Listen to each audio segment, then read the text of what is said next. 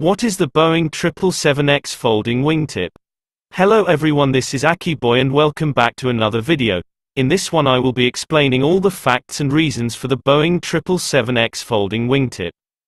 First of all, I will explain why the folding wingtip exists in the first place. Well, when Boeing decided to build the aircraft, they wanted to give the aircraft a higher maximum takeoff weight and better range while not having to make larger fuel tank because they didn't want to make the wings longer, as longer wings would result in airports having to extend the size of their taxiways and gates, resulting in larger operating costs which would not be preferred.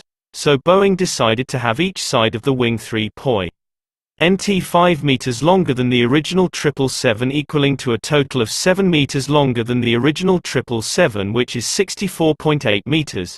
This change would have required airports to increase the size of the gates to fit the larger aircraft, so Boeing found the best solution. They decided to, rather than leave the wing as it is and end up putting the plane's size group the same as the Airbus A380, or make the last 3.5 meters of both sides of the wing fold up while on ground and open up when in flight.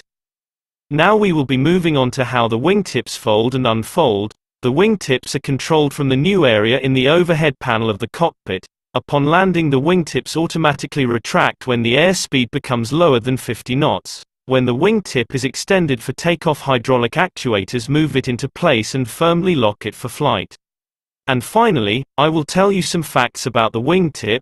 The wingtip has electric heaters for the anti-ice. If the pilots forget to extend the tips while on takeoff, the master warning and the wrong takeoff config will go off.